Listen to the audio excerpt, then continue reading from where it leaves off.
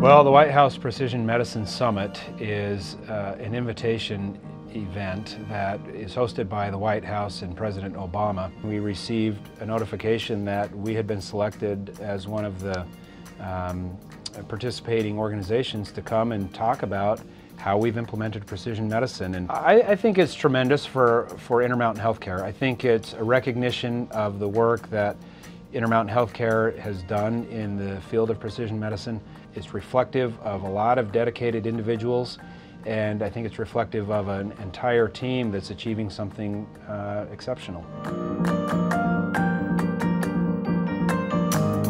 I think Intermountain Healthcare as an organization has stated that its goal is to help patients live the healthiest lives possible. And they live that commitment from the top to the bottom. The goal is to do the right thing for patients.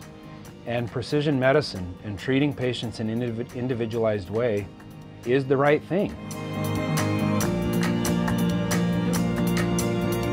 Precision medicine now offers new treatment options for patients that otherwise would not have had them, and that equals hope.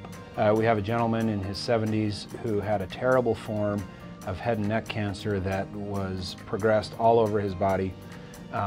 He was not responding to standard therapies, and I felt like we didn't have a lot of options left.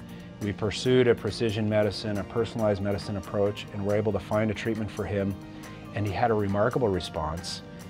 His disease has disappeared almost entirely, and when I didn't think he would be alive any longer, now here he is almost a year later doing great. He has a terrific quality of life. He spends time doing things that he enjoys, and all of that time and quality of life would have been lost in the absence of precision medicine capabilities.